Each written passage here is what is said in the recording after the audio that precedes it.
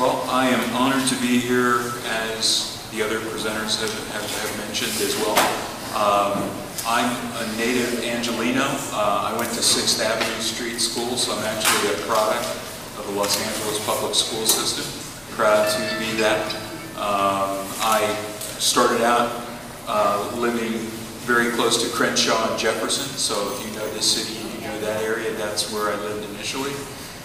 In 1960, my parents had a really important decision to make, which was, would we stay there and they would invest in a private school for me, or would they move out to the San Fernando Valley, where the schools were more affluent and where they assumed I would get a much better education in the public schools. And they made the decision to move to Keynote Park. And so if you know Keynote Park, that's where I went and finished elementary school and went to junior high school. And then I went to Chatsworth High School when it was brand new.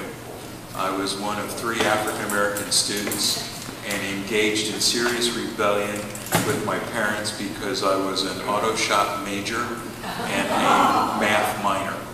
And for the first 10 years of my career, I made the argument that it might not have been a bad idea to maintain a career as an auto mechanic just based on the fact that they were making much more money than I was at the time as an assistant professor. As an endowed professor, I'm doing okay, so you know, I don't know how the mechanics are, but Washington University is taking very good care of me. So as a Californian and a native Los Angelino, I am honored to be back, and especially to talk about this particular topic today of experimental studies of voice discrimination against the Latinas. And it is just tremendous. I too want to give a shout out to the organizers. I was part of the email rush that said, hey, you know, everybody knew what was going on in Arizona. I didn't even feel like I had an outlet. I was frustrated, and then this opportunity came, you know, thanks to the organizers and thanks to the awareness within our own community about who's doing research on various topics. And in my particular case, I would like to begin by dedicating this presentation to my former student, Professor Leticia Galindo, who's no longer with us. She passed away from cancer probably now about 12 years ago.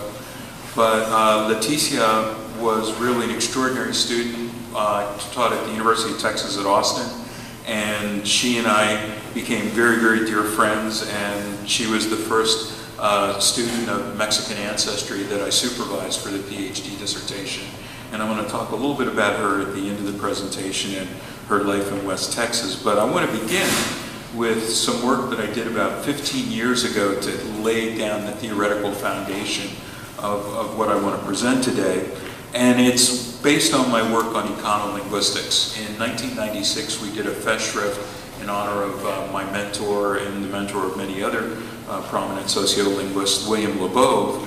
And in that paper, in that Festschrift, I presented a paper on a theory of econolinguistics, and I came up with the kind of obvious hypothesis that linguistic behavior can be thought of as an economic commodity, based on the work of Bourdieu and others and the concept of linguistic capital. If you think about different speech communities throughout the world, your own linguistic proficiency will have greater or lesser utility depending upon the particular community and what language system is valued there.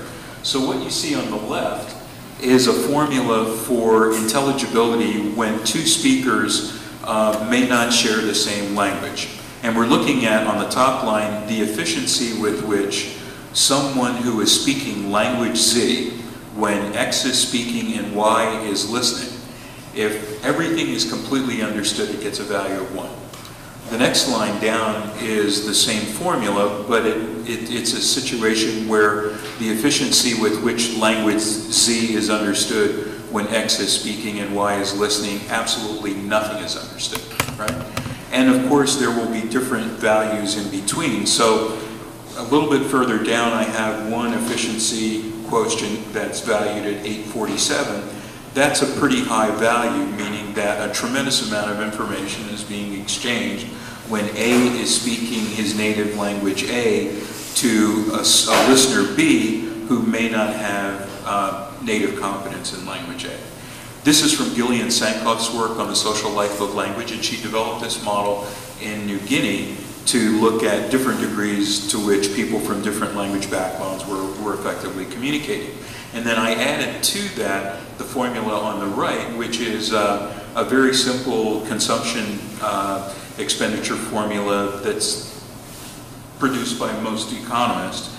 And it looks at disposable income. And in its most simple terms, if you can imagine that X is talking to Y or vice versa, right, that they're flipping roles in a conversation, one of those people is likely to have greater discretionary income than the other, right? It's a very crude measurement, but it's a heuristic device to look at differences in economic income, the efficiency with which information is transferred, and I use this heuristic device for a lot of the policy research that I do. So that policy research in different countries looks at the social stratification of linguistic diversity. And within that, we see that there are native speakers of dominant languages in different speech communities throughout the world. And within those dominant languages, there tend to be dominant dialects. So if you spent any time in France, you know that Parisian French is the prestige variety. In London, the received pronunciation of the well-educated classes is the dominant norm there. But there are also those who are native speakers of those dominant languages, but they are not the native speakers of the dominant dialects, right? And there are also individuals who are not native speakers of those dominant languages. Now in the United States, that translates into a situation where English tends to be the dominant language, and so you have native speakers of standard English, and I'm making a distinction between the national standard, which is produced by most broadcasters, and then also regional pronunciations, which I think are beautifully displayed by many of our congressional representatives. They come from different parts of the country.